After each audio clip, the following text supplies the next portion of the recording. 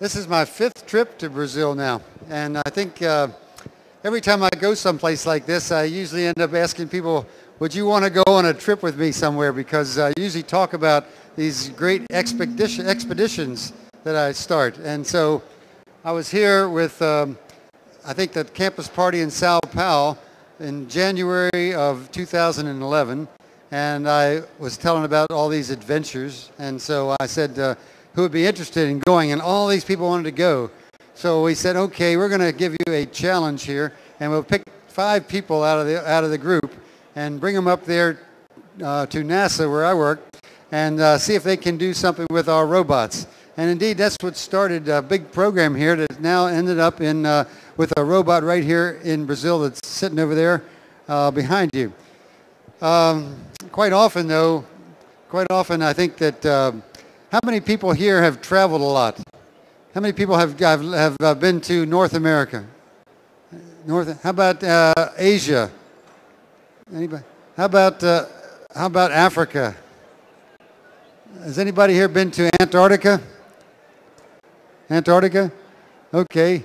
Well, some of our robots have been to Antarctica. We take them down there to simulate Mars, and we try to develop autonomy so the robots can do things without people around, okay? And so some of the things that are happening nowadays in our robotics are related to developing software to make them more autonomous.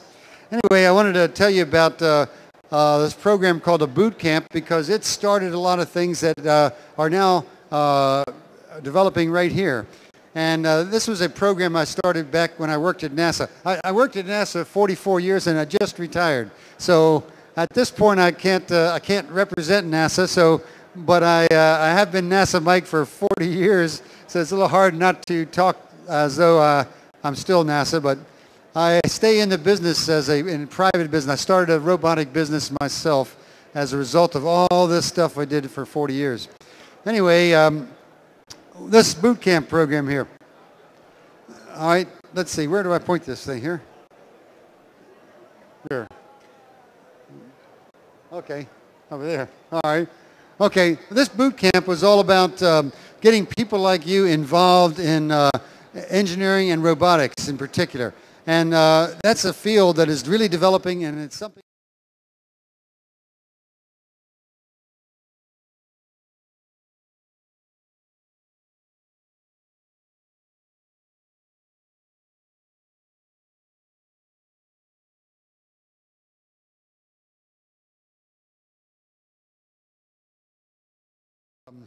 want to be part of this robotic world that's happening, and if they have any special talents, we give them an opportunity for a very difficult challenge and see if they can work together to accomplish it. Okay? And so I've been doing this. I started this as NASA, but now I'm doing it through universities. So let's see how it started. Okay. What the boot camp does is gives you an opportunity to get your hands on. You know, you're not really marketable until you can do things. A lot of times you look for an employer that wants to give you a job that can train you. But when jobs are tight, they're looking for people who already can do stuff. And where do you get your hands-on experience? Well, this boot camp type thing can really give you that hands-on experience. It can give you something tangible to do to make that theoretical stuff, apply that theoretical stuff and see it in action. And what we also do is we have a fail and fix mentality when we do it, so that you're allowed to fail. One of the problems with NASA nowadays is you're not allowed to fail. Everything's got to be very expensive because if you fail, the press will kill you. You just can't fail, and so it's hard to learn if you're not allowed to fail. So what I do is I try to set people up with a job that's challenging, but if they screw up and break it, as long as they don't hurt themselves, we'll fix it and keep going. And this really gives you the chance to. You're afraid to try, now you'll try it. Now you'll try it. And also I get a lot of smart people together so that you're helping each other and you have a critical mass. It's like you come in there thinking, well, I'm pretty good at one thing, but you don't know anything about the other stuff, and these other people fill in for you. And you working together, you form a team. And it's really amazing how working in teams you can get some things done that you wouldn't have thought possible otherwise. Now, also, I've taken this to universities now that I've retired, and I'm trying to get them started with a robot of some kind, and that draws in a crowd of people, and they sometimes can give you academic credit for working on a program for a short time. 1 week of intensive work, 12-hour days, and 20 people that are really, really interested in this working together with a couple mentors, and they can get something done in just a week that might have taken a year. And what will happen is in the process they're learning tremendously, and they actually get some academic credit to do it. The university benefits because these people become more excited about what they're doing and learn more how to apply the things they learn in school. And then we bring industry in at the end and ask them to watch these people in action. And a lot of these people will become very marketable because if you're in industry and you see these people, you can look at their grades and say, well, that's good, but what does it mean? But if you see somebody really building something and making it work, you know, that's the go-to guy that we need. You know, and that's why the university needs to have a program where the people are actually doing relevant stuff that industry can look at and say, yeah, we need that. And what we're doing is new. It's usually quite new, so they haven't had time for it to get into the books. The things you have to learn, you almost have to learn on the job. It takes too long for them to become textbook stuff. So this kind of program is necessary, and we've started it, and you'll see it grow over the years. Okay, I had a boot camp here at NASA. There's quite a few people in it. They're from all over the place. I mean, I would invite these guys and girls from anywhere, and we try to pick some of the best and give them these many projects to do. All right, this was the boot camp I had back in 2010. I had like 550 interns. Some people have an intern. I had 550 interns. Some of the projects we did, this is the project we started a few years ago, which is now has led up to what we're doing in the back here. But I'm going to explain it to you as we started it. The idea was that on Mars, we put robots there because it's too hard to get people there right now. So we've got the robots out there, and we have them working in groups. So now, as the robots are on Mars, the people back on Earth talk to them through a satellite that's orbiting Mars. Okay, so as the satellite orbits Mars like this, then Mars turns around underneath it like that once every 24 hours. If the robot is here, it's under the satellite for only a few minutes, and then half a day later, it's under the satellite again. And so you can get a command in twice a day. So you'll send a command, and the satellite holds it until the robot listens and then sends the command, and then 12 hours later, the robot will give you an answer. And so it takes 24 hours to have a cycle to do one thing. If the robot is like it is now on Mars, we are looking at the robot directly whenever Mars is rotated towards the Earth. So we have a direct line for that. But once it leaves, we can't see it at all. All right, so right now, we can only command it for a little bit each day, all right? If, on the other hand, the robot is smart enough, autonomous enough, we can give it a command, it'll do something, and the next time the satellite is in view this way, we'll get the result. And so we can get the robot to do maybe 50 things before we see it again, if it's smart enough. All right, so that's what the mothership is all about. So this mothership here is our communication link to Earth, and she has to know where these other robots are and kind of manage them, like a field marshal, you know, like foreman on the job. All right, each of these robots would have special purposes. Some of them could be really big steam shovel, you know, that could dig holes in the ground. Some of them be little science labs, and whatever. But the mothership has got to be able to manage these, and so we send the commands, and she takes care of the work on the field. All right.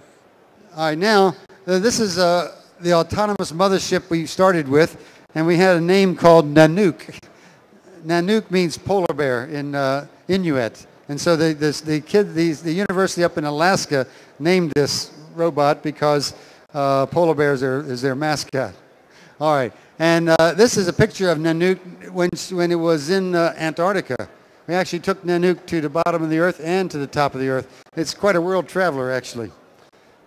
Okay, now this was that concept that I mentioned about when the robots are on Mars. And the idea is we're using, well, the current robots on Mars have stereo vision, like me. Like they'd be putting a person on Mars and looking around and then telling you what they see. So when you get a picture back from this robot, it's something like a person would see. And then you can interpret it on the Earth and figure out what to do. But to be autonomous, the robot needs to understand the data itself. And so we try to talk to our robot in computer language, numbers rather than images, more like numbers. So a photograph would have a picture like this, and a laser image would have all these, everything out there would be dots. I'd send out a beam of infrared light, it would bounce off a target and give me a distance to that dot. Very accurate distance, a millimeter in 80 meters accurate. And then it would take another dot and another dot all around here, and then it would scan, and it would start to scan like this. So we were starting with Nanook that was taking a picture like this, and it would scan the whole area, okay? And then we'd take a picture over here and do it here like that. Okay, and so that's what we started with. And we get a picture like this. This picture, the colors tell you distances to the robot. All right, so we only assigned a few colors, but in the robot there's 1,000 times more data than we're representing here. So we could send a picture like this back to Earth. Now let me ask you, for example, if you saw this picture I took at the North Pole. This was literally standing on sea ice, frozen sea ice at 90 north, with nothing but ocean underneath us and 10 feet of 3 meters of ice. And we had the robot there taking a picture of something. Can you tell what it was? What do you see when you look at this picture? Like, what does this thing look like? What does that look like? Is it a person, right? It is. So, see, now, if you had 10,000 times more data, it'd obviously be a person, but you still know it's a person without all that data. So we're sending enough data home for the operator home to know basically what's happening and how to decide what to do next, okay? But if we had to send 10,000 times the data, it would take 10,000 times as long to send the data. You see what I mean? So it would take too long. And so we're going to reduce the amount of data, and we're going to just give you enough to make the decision at home. But on the robot, the mothership can process all that extra data. All right, now what is this thing right here? Or what is this? Now, how about this? What do you think that is? What is that? It's snowflakes. Snowflake, right? Snowflakes. What's that? So you're on Earth, and you get this picture back from the North Pole, and you don't need a photograph to know that there's 3 people there, and it's snowing, right? Okay, you can say, well, I would like to investigate whatever's going on down here, see?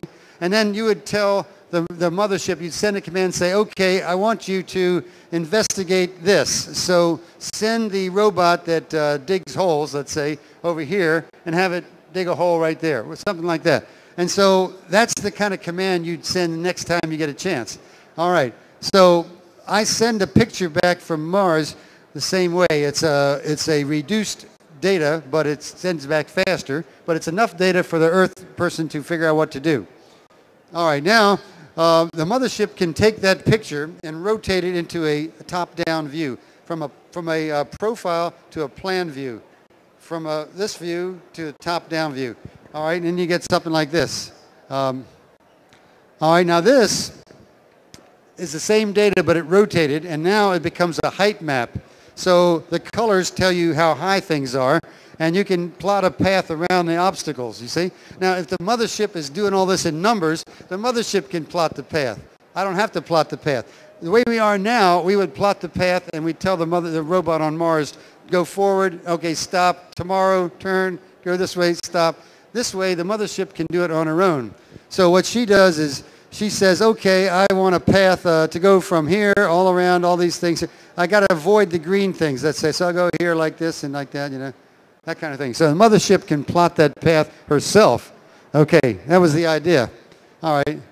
All right, so now the mothership, the way we had it scanning first, it was scanning this much field of view here, and it going up like that. So we wouldn't see anything there unless we rotated, and then we did it here. And we rotate like that. We'd have to rotate like 4 times to get everything. And but that was how we started. And then we got the Brazilians involved here. And so I want to jump to that. Oh, okay. First off, I want to say, if you ask the mothership to have that robot go to that place. It has to plot a path from the robot to there. But how does the mothership know where the robot is? Well, any 5-year-old on Mars could spot you instead of her, right? It would say, where is he? Oh, that's him right there. And he turns sideways, it's still him. A 5-year-old could figure that out. But we haven't got a 5-year-old on Mars when we need one. So we got to teach the stupid robot to distinguish the girl from the guy. You know, how else are you going to do it? So how are you going to do that? Well, so what we decided to do here was we put these spherical balls, targets, on the robots. Each robot would have 2 targets on it. Let's see. Okay, there you go. For example, each robot has a ball on there, and it may be the certain size ball. Like this ball is 20 centimeters, and this one is 20 centimeters, and they're separated by 40 centimeters, whatever. And that defines you. But sure, she's defined by a different arrangement of these fiducials, okay? And now, when you have the robot mothership take a picture of it, take a picture. Where is it? There. Oh, there. Okay, there. Now, you see the balls look like a circle. You see how they look like a circle? And the nice thing about a sphere is it looks like a circle from any angle. Any way you look at it, it always looks like a circle. So now you have your software developers develop a circle detector, right, in the data. Your job, should you choose to accept it, is to look at this data and figure out how to find all the circles. Okay? So if you have a circles with a bunch of people like that, where's the robot is the question. Where is the robot? Okay, well, the circles, as soon as you scan the, as soon as you scan, you get a bunch of circles. Some of those people's heads look like circles in a certain direction, you know. Depends. Some of them don't, but in other cases they do. So you have to distinguish the circles you want from the ones you don't want. So you have this set of heuristic tests that we run. Heuristic test, that's a funny word, but that's a set of tests that say, I only want the circles that are 20 centimeters, and then the 2 that are 40 centimeters apart would tell me where she is. See that thing, okay? That's her. That'd be her. So if you were standing here with the 2 circles like this, and he was there with this kind, then we'd spot you out, right? And not only would we know it's you, but we know where you are because we know the distance to every dot, and we know the orientation because one circle is closer than the other. See, like this. So it must be pointed that way, right? So you'd know identify the robot, the location, and the orientation, all from the digital data. So that way a computer can figure it out. So now I give the command, says find her, send her over there. Then he has to find her first, and then plot the path, and then send commands. Go forward, turn, go forward, turn, go forward, turn. That kind of thing, see? So then it does it all autonomously instead of waiting for me next week. Okay. And it can plot. Here's what it looks like. It's found the robot. It sees all the people here, see? But it found the robot. And it also tells you where the robot's pointing. See that? So if you went back here a second, there, all the people. Remember this? All the people. And now you find it right here. There it is. So the mothership can do that on her own, right? Okay, cool. That's pretty cool. All right. So now what? Let's see. Okay, plots a path, okay? Okay, so he does all the path planning and he does it, and then the next time the satellite comes overhead, the robot is over there and she's ready to dig a hole or something. What is she going to do? She's ready for it. All right. Oh, let's see. Okay, now the worker bots also carry a LiDAR scanning device like this. It sends out the beam of light, and it receives a signal back, and it's aimed down here like that at 15 degrees, and it's moving like this. Boom, it sees that, and that signal says it's closer than this. And it's so close I have to avoid it, see? And then it comes over here, and it's over, and it doesn't come back fast enough. It says, that's a hole. Don't go there either. So you use the laser as a cane, okay, to avoid obstacles and holes. That's pretty cool, man. So once again, the worker bot is able to not fall in a trench and get stuck. Okay, so then that's good. But if the mothership says, okay, I want you to turn. Let's say I want you to turn from here. I want you to turn all the way over to here, and it's slipping. it only gets to here, and then it starts to go off the cliff. So that's when it has to take action on its own. So the worker bot would avoid that, and then he say, oh, well, I'm confused now, I'm lost, because what did you send me over a cliff for? And so he sends back to the mothership and says, I'm lost, I deviated from the plan. So then she takes another picture and says, oh, you're going to fall off the cliff. Back up, then turn over here, see? And so she has to do all that while I'm at home waiting for tomorrow. See? So she's taking care of all that stuff on her own. That's what's so cool about it. All right, so now, okay, there is an example of a worker bot. Okay. And now what happened was I was presenting this in one of these events here in Sao Paulo, I think, at the campus party there. And a number of Brazilians wanted to get involved, right? So we created this project, and we ended up sending some up there. And what they did was, these three people I don't think any of these guys are here today, but they came up in 2010, and they were working with a 360-degree laser. Now, before, I only had one that did this, and since then I got one that did this, and we put it on a platform like that, and it generated a sphere of all this data. See, all that data in a sphere. And so instead of losing, if our mothership was tracking the worker bot and it left the field of view, she'd have to look for it. But now he's always in the field of view, so that made it easier. So their job was to create data from this thing that we could use. All right, so they did that. And then we got involved with Bruno, who's back there somewhere. And his university picked up the job for the next year. And we ended up building a robot like this and sending it down here. When I retired, I made one myself and sent it to them. And now they've got one. And what they did, the Brazilians built this platform for it. And it actually does the mechanical job of scanning the laser like that, okay? So they did electromechanical work. They also did some electronics for it. And then other people started doing the programming on the data. So they were involved for engineering for mechanical, electrical, and software development. And currently they're doing now mostly software development using the data to actually stitch images together and to plot paths and to find objects in a 360-degree image. Where is it? Where am I pointing this thing anyway?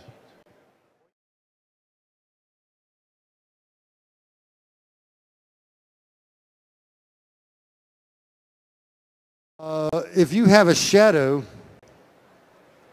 you'd have to move the robot to look behind the shadow still, but you still get a 360-degree picture.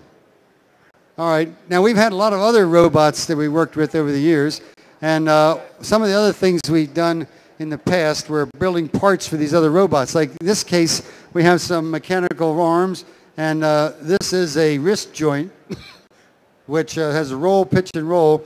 And the Brazilians that came up there also, I mentioned this because they designed this equipment, and from their CAD drawings, their computer-aided design drawings, we were able to manufacture these things for them. So they actually were able to build something from their design. And this is Hamilton Pinheiro, and he was, I guess he's from Rio de Janeiro, I think, and he designed these particular grippers, okay, and then we had them made for him. All right. And then we built this robotic arm with 2 arms, and I'm thinking of sending one of these arms that I still have down here for you guys to use. And then this was Gabriel, and he designed a quadricopter. Carries a little camera, and it flies around here. And you've seen those around. He wanted to design that one. And then this is our Brazilian team from last summer. We have our own T-shirt even here. All right.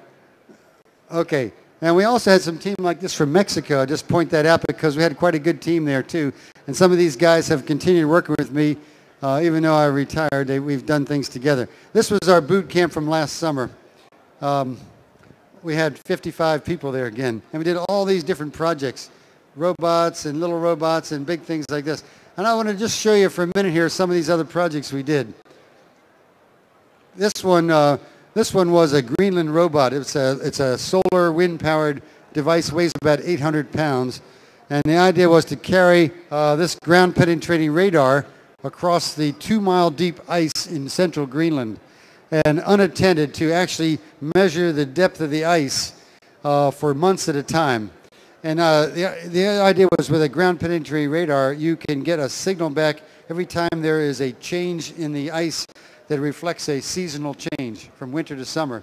And that means you can calculate the ice accumulation for every year going back hundreds of years, but you got to do it over a large area. So if somebody was doing it on a snowmobile, they'd have to stop for lunch and gas very often. But if a robot can just do it for months at a time, then they can map out an area the size of, Pernambuco state, and they can do that in 3 months. All right, so the idea was for us to build that for them. And that was a science mission. And we had some people up in Alaska start the job a few years ago, and they came up with this idea of big inflatable tires that would make it very light and dance across the top of the ice. And then we brought that down from Alaska, and we started with it, but we decided that it would bounce too much, and we wanted something with heavier traction that wouldn't be blown sideways. We made our own tracks instead, and we have all these students working on this. And we ended up with a pretty heavy device here. It actually looked pretty good now, and we have it. Oops. Now right here, can we start this? See if you can start this video here. Right here. Yeah, there you go. Up a little bit. Up. Yeah, right about here. There it is. This is the Atlantic Ocean. You know where that is, right? Where is that? Right outside the wall here, right? Well, this is in Virginia, right in North America, the same ocean but up there. And this beach is right near where I live. So we brought the robots down there to simulate the snow surface. Here's this 2-mile deep ice. The ground is way down there. On the surface, it looks like the sandy beach. So we used the sandy beach to simulate the surface. And you can see this thing had a lot of torque. You can really pull a big guy on the back and not even slow down. And so it's capable of driving across Greenland pretty well. And we talked to it through a satellite link. All right. Okay, now we also had something. Some people wanted to put some obstacle avoidance on it. This fellow was from Ireland, and he wanted to get the obstacle avoidance because he wanted to use it for his own work back at his university at Trinity College in Dublin. And so he designed that. He was happy to say that. All right, and so. Okay, another one. The next trip was, we made one that was even from the first year. Okay, wait a minute. Let's try it again.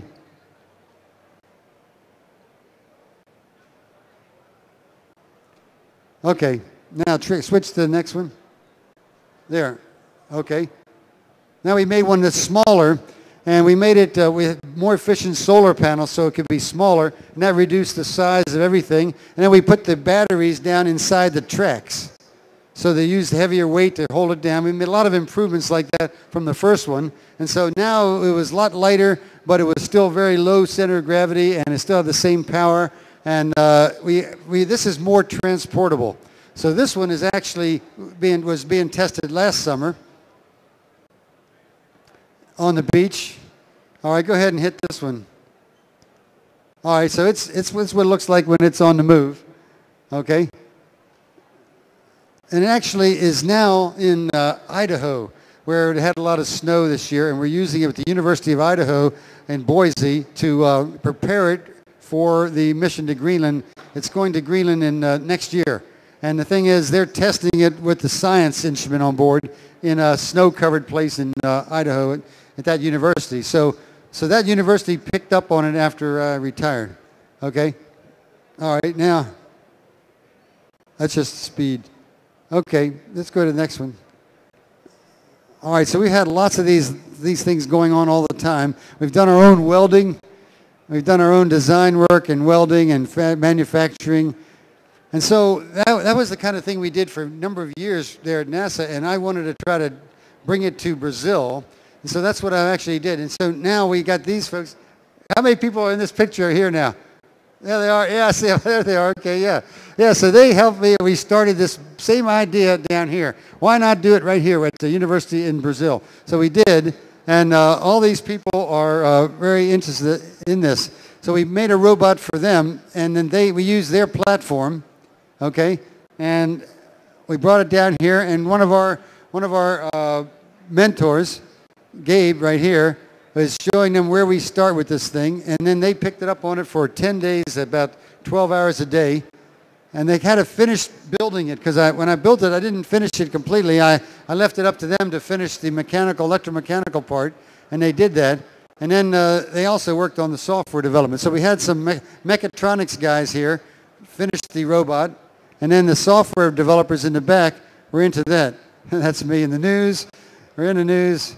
And then they start generating these images in 3D. And there are 360-degree images like that. So that's kind of what a picture looks like when you chop the top and bottom off and you have it like that. Okay, so see, they had to take the idea I had with just the 2 dimensions and turn it into a 360-degree panoramic view. All right? And that's unfolded. That's what it looked like in their lab. Okay? So now they brought that robot down here, and we want to pick up on it and take it to another level. While they're working, people from industry can come in and watch them work and say, that's the kind of go-to guy I really need. That guy and that girl there, they're the ones that have really got what it takes, the right stuff. We want to hire them. So some people could get a job right out of this because they're doing some hands-on work that's very relevant to industry. All right? And then this is the final presentations. And they were demonstrating the robot down here and what it can do and the software imaging and all. All right. And then one other thing that I'm doing now that I retired, I try to make a company to do this myself. And it's not profit really. It's mainly about bringing this idea out to your place like this, to these universities, try to get you involved, get people involved. And what I am trying to do is I've tried to find things that people can do. They're mostly software development. And I have a project here I want to just show you. This one here. This is an arm that some of the people who I know from the military that have a bomb disposal robot will send little robots like the one I have over there out to explore this bomb, and they'll be back far away like this, operating it by line of sight, and they'll have lots of levers and things that they have to operate it with.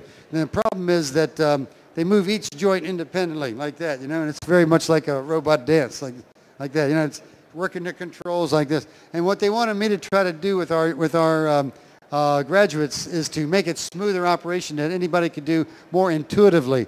So what he's doing now, this guy's never seen it before, and he's looking just at the end effector, and he's just moving the end effector, and a computer inside the arm there now is telling all the other joints how to move to catch up with what he wants to do with the finger. So as he moves the gripper a little bit, we have to move all these other joints, here, here, here, and the computer is telling him how to move.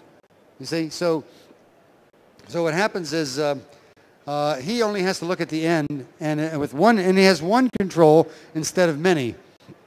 And so the idea was that we could make that kind of an improvement to an existing arm. And we're doing those things to get people involved in real-world challenges. Something that already exists, you've got to make it a little bit better. Okay? But you can do it in a short time, and you can do it with a team of people. It isn't going to take a fortune to do it. It's something you can do relatively inexpensively, and maybe a lot of it has to do with software, so you don't need a machine shop. Okay? And so these are the kind of projects we're looking at doing and bringing to you and trying to get you involved. And hopefully it does several things. It's very exciting, but you learn a lot, and you learn a lot of marketable skills, and industry finds out about you and can offer you some jobs. And I think the universities like these kind of programs, but they've got to be jobs you can do to get results in a short time. You can do it with the kind of people you have, and you can do something meaningful, you know. It's got to be real. And so that's what we're kind of doing. We're dreaming up stuff for you to do and get you out there to get involved. Okay? And so that's what I'm doing as a side job now that I'm filthy rich and don't need to work anymore. Okay, now, let me have any questions. Any questions? Let's see. I should put these headphones on here. Right? It's Okay. Just need to put it on. All right, put it right in my head there. Oh, yeah. All right. Oh, yes. There Okay. you go.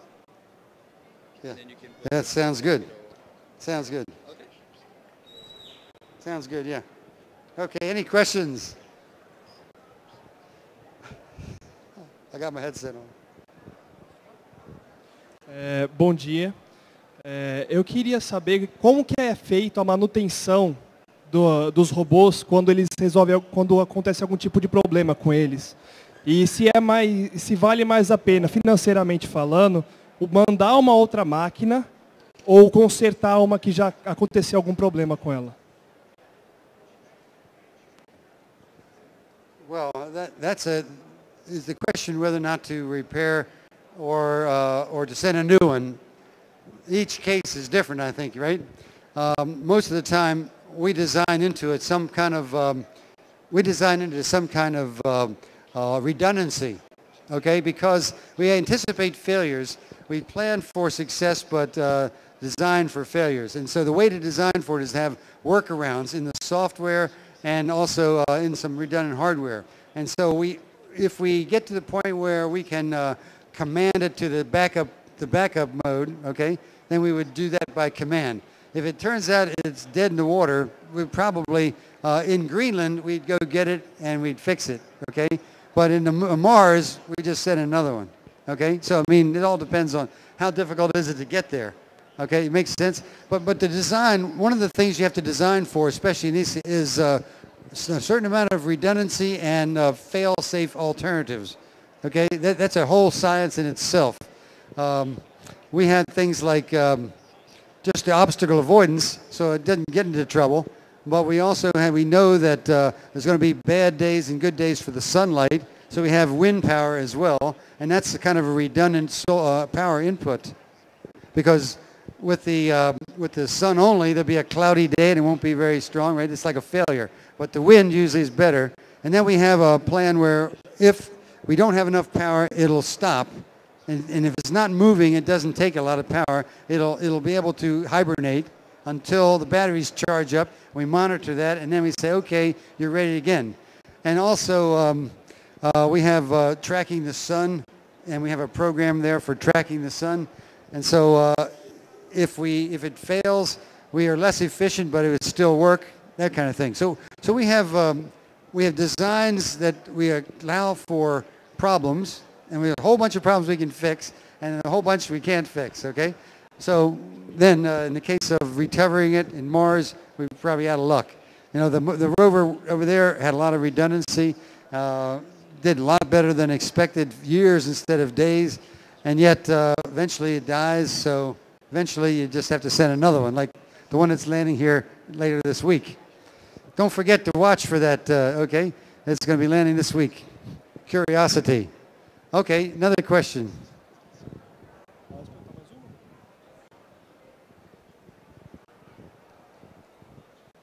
Eu também gostaria de saber, em média, quanto mais ou menos custa um robô desses que é enviado para o espaço?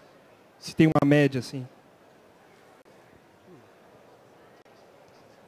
Well, for space is very expensive, in the hundreds of millions of US dollars.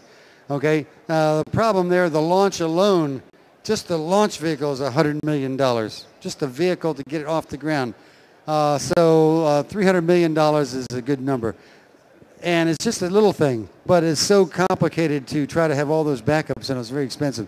So my little robots, you know, they're like $1.98 in comparison to that. I think that might have cost maybe $30,000 or maybe more if I depend on my hours. But if I do it for free, the parts maybe $30,000. And if your labor is free, we don't have to count that. But you know, we're not going to fly that to Mars, okay?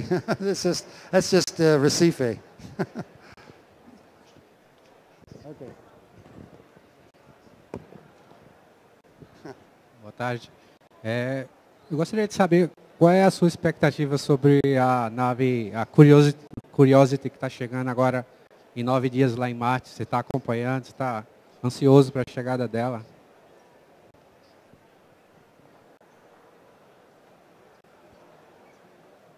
Yeah, right, August 6th. That's the day I return home. I was going to give a talk there. I have to get home in time to give the talk. But the thing is, many missions to Mars never get to Mars. They fail. Almost all of them fail landing on Mars. They just crash and burn. And the U.S. has been pretty successful, even though we have had failures too. So if it lands and doesn't destroy itself, then the expectation is great because it's a very advanced scientific set of laboratories, okay, for studying, looking at soil and air and looking for signs of previous life and whatever. Very, very involved, and the expectation is that it just works. I don't think you're going to find any life on Mars. I think there's almost zero chance. But you have to dig and run around and find out about it, and you'll find out what is there and what evidence of the history is there. So I think that the expectations are great, but you got to get it to land first. What the previous rovers have done was marvelous. I mean, because it is so difficult to have that do all those things out there on another planet, you know, without any kind of catastrophic failure. It's amazing. But and how much it costs? $300 million is pretty cheap for that kind of thing, considering the amount of people involved and the amount of people have to get paid a good salary just to be involved, and the amount of paperwork we have to do to make that happen. So I would like to say one thing too. When I was your age, we were just launching satellites, and everybody wanted to go to the moon, you know, beat the Russians to the moon and all. And so I started working at NASA before we landed on the moon. And so I actually built stuff in my house that has landed on the moon. It's got my name on it. So I'm like the man in the moon. But the thing is, we all thought by now we'd be living on Mars. Why are we not living on Mars right now? And the problem is, it's still just as hard to get off the ground as it ever was. You know, we didn't even have computers when we landed on the moon. All we had was a guy on the spaceship would say, he'd look out the window and get a little sextant and make a star reading and see some angles. And so he'd call the data back, and somebody with slide rules and a room size calculator would figure out, okay, here's what you do. You rotate, fire this thruster to rotate, and then stop. Okay, now you're here. Okay, now when we tell you, flip this switch for 3 seconds and you'll start to change the mid-course correction here. Off we'd go for 3 seconds. And we had to go to the moon doing this, you know, and it wasn't all computer controlled. It was scary. And it was like, these people are going to die. And so how many times can you do it? Well, we decided that it was so bad, so risky that we'd wait.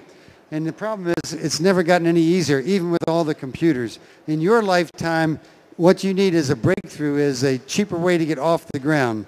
If you see that happen, and then all the stuff you see around here is already way advanced beyond then, and suddenly everybody will jump on it. It'll be marvelous advances suddenly. So hopefully, in your lifetime, your career lifetime, we'll be able to get off the ground faster, better, cheaper than I could do it, and then you can apply all this computer technology.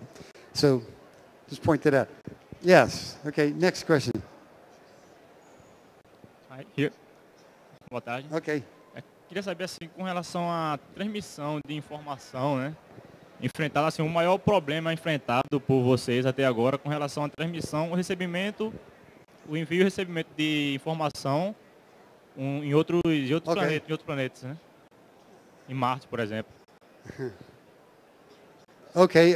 You know, right now, I actually worked on this spacecraft. It's called Voyager. Voyager, it was launched in the 70s, mid-70s. And it has gone out past Pluto. It's gone out to the solar boundary where the solar pause is, where the effect of the sun is zero now, and it's like intersolar. It's out of our solar system's effect, and it's interstellar zone there, where there's influence from other stars now on it, as opposed to just our Earth, our sun, and how's data coming back from there, right? We're getting data right now from this thing that's already like, it's almost 40 years old, man. And how are we getting the data back? Well, it's very slow rate, and it's in a very unusual frequency band. So right now, I'm listening to all this noise, right? And if somebody out there speaks English, and I can hear them, I can zoom in and I can find them and lip sync on them and say, oh, I see it, right? You're talking English. Because I can sort it out among all the noise because it's something I'm very familiar with and it's different. Well, we send the signals back in a very different kind of way, and we can find them that way. And we also do convolution encoding and things of that sort, but that makes it different. That's the kind of stuff that makes it very unique, and we can isolate it. And so lowering the data rate down has helped, and also we have these giant antennas on the Earth that are big ears that help get a lot more signal from that weak signal, and they can get enough signal to bring it up above the background noise. So we have to reduce the background noise by having a unique signal and having very little other stuff in that band. We just don't listen to anything except that one band of frequencies, and that reduces the noise floor. And then we try to make our signal very unique, which raises the signal level, and then we amplify it by having a really big ear. Okay, and so we do all that stuff, and we get data back from 5 billion miles away. 5 billion miles, it's stupefying, but it's happening now. Okay, now on Mars, it's only 8 minutes away. It's a speed of transmissions there. It takes about 8 minutes or less, because sometimes Mars is even closer. The sun is about 8 minutes away. That's 93 million miles. If Mars is on the other side of the sun, it would take twice as long, but if it's on this side of the sun, it's only a couple of minutes away. So we can have a lot higher data rates. We also have antennas on board the spacecraft, or what we're trying to do is we'll eventually build a communication system orbiting Mars, like the one I'm talking about here, and that will have antennas that are pointed right at the Earth, and it'll be focused on the Earth. Okay, high gain antennas. The Voyager has that already. It has a high gain antenna that it maximizes the signal in one direction, and we do that, and we'll be able to get a lot higher speed communications than we've ever had in Voyager. But it's still much slower than what you're used to. It won't be anything like internet speeds here, but it's fast enough to get the data back. And then we also use tricks with the data to try to compress it, so you get more information with less data. And so all that technology has helped to give us really quite a bit of data, actually. And Mars is so close, data limitations are not the primary concern anymore. You know, we can't do certain things, but what we can do is quite adequate at this point. The bigger problems would be things like getting there safely and backup plans. What happens if something fails? What are you going to do if it fails? And how are you going to get around it? Okay. Yeah. Over here.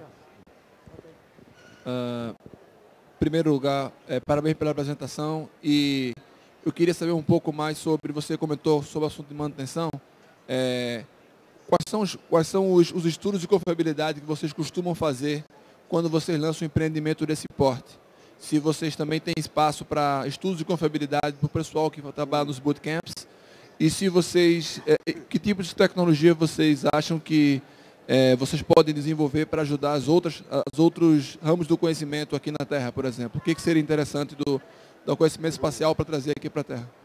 Obrigado. Well, that's interesting. A lot there. Okay, what type of precautions do we take to understand and handle the unknowns? There are a lot of known problems out there, like the day-night cycle and the temperature changes and such. And we usually create these, we have these thermal vac chambers that simulate the environment of outer space. Okay, that's one thing we do. For example, we have to simulate all the known conditions we're going to go through. The first one is all the vibrations from the launch, like that, vibrate the heck out of it, and all that noise, that acoustical noise. So we simulate that, and we put our spacecraft in this environment, and if anything breaks, we figure out why, and then we try to fix it so it won't break. Okay, so we test it on the Earth. And we also put it in a thermal vacuum cycling, so it looks like the kind of environment it'll see in space. Now, on Mars, there's an atmosphere, so you deal with that too, but we have chambers that can adjust the thermal vacuum conditions to simulate Mars. And then the day-night cycling, where you have an expansion and contraction, is one of the big killers of the electronics. And what you do there is you try to shake out the obvious problems and fix them so they are isolated. They won't expand and contract so much. And so you try to create the problem and then fix it so it won't happen later. All right, now there are also a set of unknown unknowns. We don't find out about them until you get up there. Then you find out there are Martians that are going to step on it. Things like that. You find out there's problems that you didn't anticipate. And the only thing you can do is you have redundant systems and you have software workarounds. Usually the software is pretty reliable. Now there are also problems like radiation degradation. And you can do some shielding and that can help. You can do some other creative decoding techniques so that you can anticipate problems and realize that that this is a bit error that was generated by some radiation and ignore it.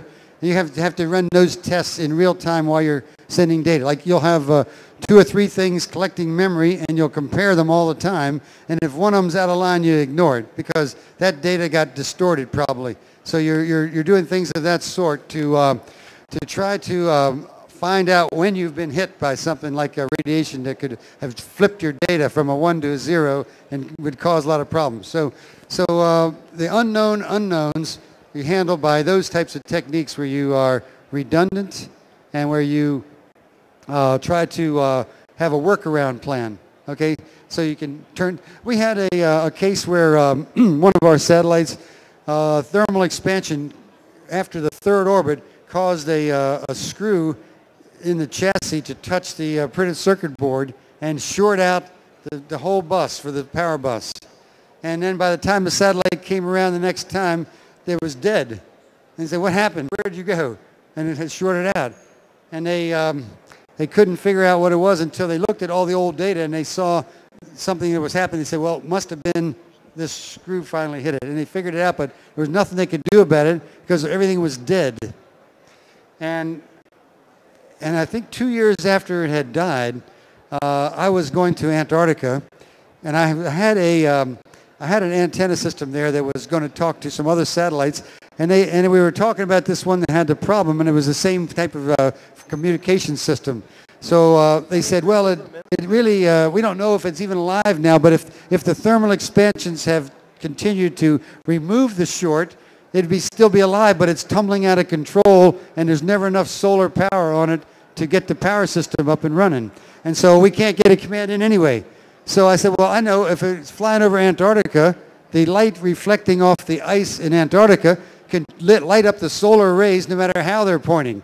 You imagine this big glow of light, looks like a torch, and if the satellite comes over very low, it'll light it up on all sides, no matter where the solar ray is pointing. And I said, if it turned out that the thermal expansions have relieved that short, then we can get a command in. And they said, that would cost millions of dollars to try that out. Sounds good, but it would take years to study it. I said, no, I'm going down next week. Just give me some commands, give me authorization to try it, and send me a letter asking me to do it, and I'll give it a try. And so you know what? They did that, and I tried it, and it worked. It turned on, the satellite had been dead for 2 years.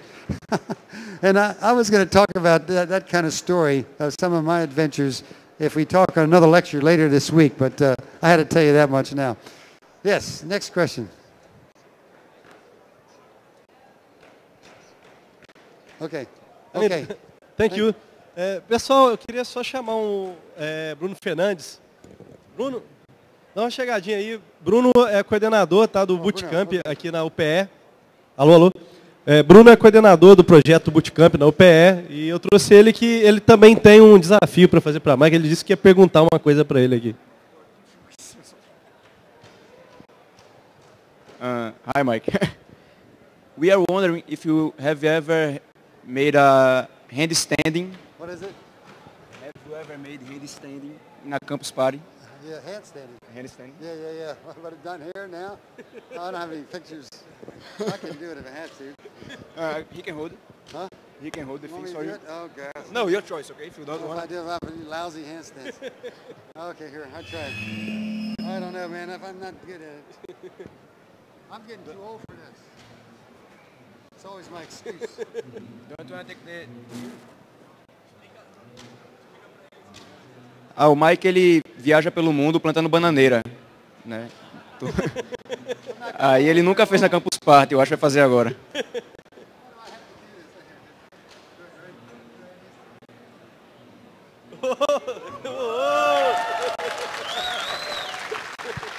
Só mais um detalhe, ele é faixa preta em Karatê e quinto dan, né? All right, let's do it for fun. Okay. Thank you.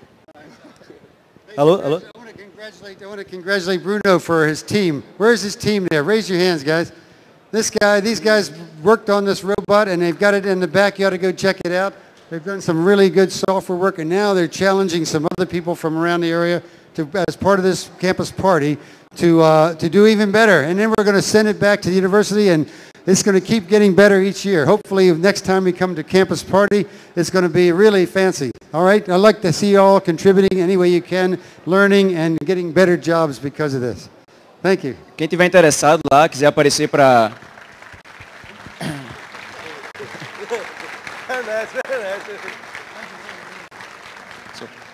Quem quiser aparecer para conhecer o robô, entender um pouco melhor do projeto, a gente está situado ali no acampamento de robótica aqui da Campus Party, está fazendo alguns experimentos, desenvolvendo o robô ainda. Então, quem tiver curioso pode chegar lá e perguntar ou a mim ou a algum dos alunos que eles vão responder. Lembrando também o concurso de robótica livre que está aberto, né? Para quem quiser trazer o seu robô para apresentar aqui na Campus Party, é um concurso do cenário Galileu. Tá? A regra está no site da Campus e também está lá no www.robolivre.org. É só escrever seus projetos de robô e levar. Não esqueçam de devolver o tradutor, né? O pessoal pediu para lembrar disso. Às 2 horas a gente volta no cenário Galileu e nos outros cenários também. Muito obrigado aí para todo mundo. Valeu, Bruno. E aí, gostou do handstand? Rolou mesmo. Eu achei que era onda.